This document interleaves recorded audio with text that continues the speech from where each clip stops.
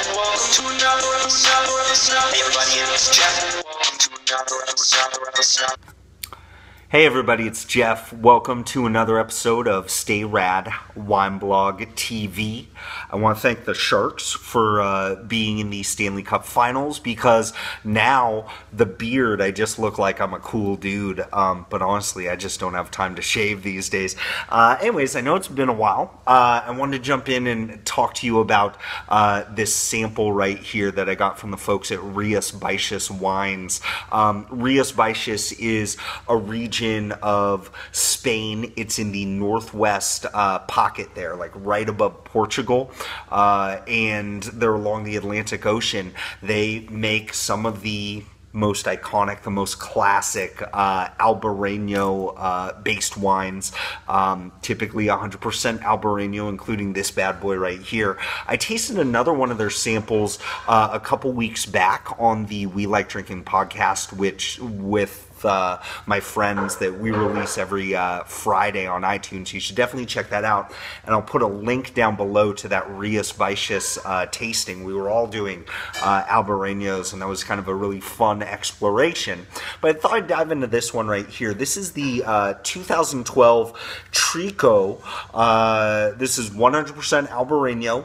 It's from the Condado do Té region of the Rías Baixas region. So it's right along the Minho River, which separates Spain from Portugal just below it, and the River Té runs right through it. This is from winemaker Jose Antonio Lopez, and apparently Trico is slang in Rías Baixas for the last child that you have that was typically an accident with a bunch of older brothers and sisters. So I thought that was kind of neat. This was Jose Antonio Lopez. This is his final winery that he just kind of stumbled into, but apparently this fruit is legit. Robert Parker gave this 2012 vintage of Trico a 92-point score, so I'm excited to try it in that sense too. It is 13.5% alcohol by volume.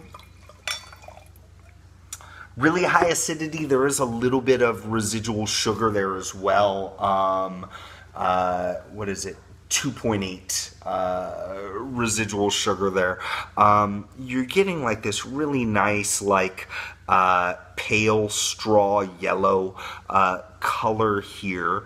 If you've never had an Albarreño before, especially an Albarreño from Rías Baixas, one of the things that's really neat is these are really high acid wines. Like they're almost Riesling-like. They've got this really good weight to them, but what really separates them out is just this beautiful salinity that you find in it time and time again. So I'm expecting to get a lot of that, but let's get into this nose first.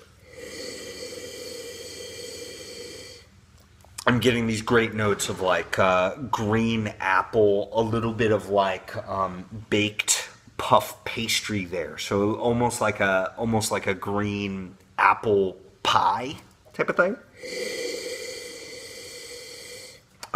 Getting some really nice like river rock minerality.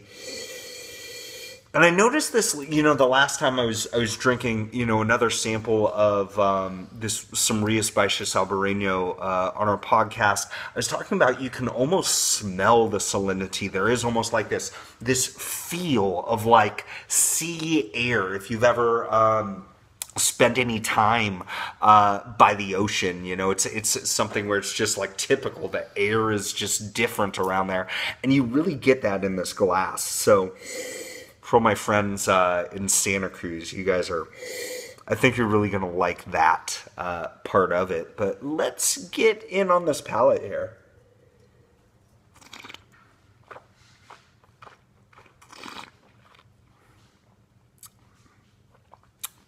Oh man, this is just everything that I'm really looking for from Albarreños. Everything that I love about Albarreños.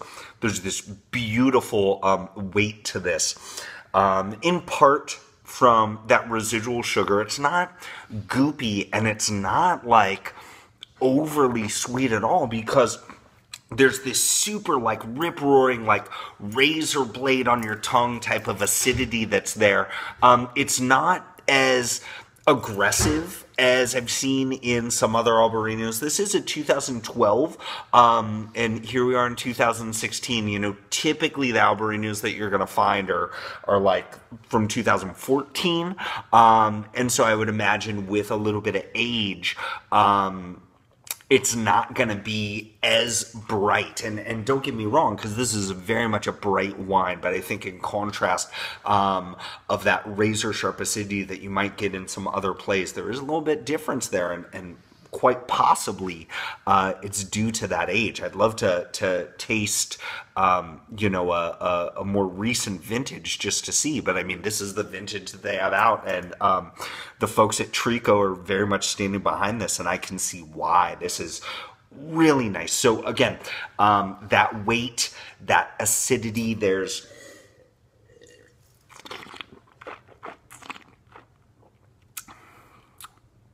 you're getting a little bit of like a honeysuckle play, a little bit of like a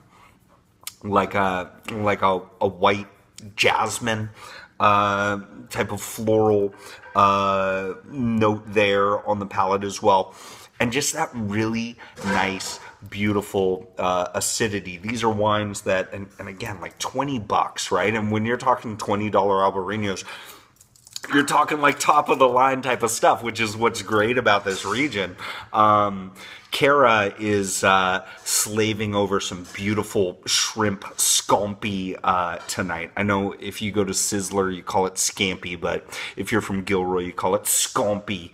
So she's making some shrimp scampi tonight, and I really think this is going to be a nice vibe, like the richness of that scampi, with the brightness, with the that razor blade acidity, and with that salinity from this wine. I think this is going to be a really nice pairing. Parker gave it a 92. I can see why. This is very nice. I'm gonna, some say I'm just more of a hardcore critic than Robert Parker.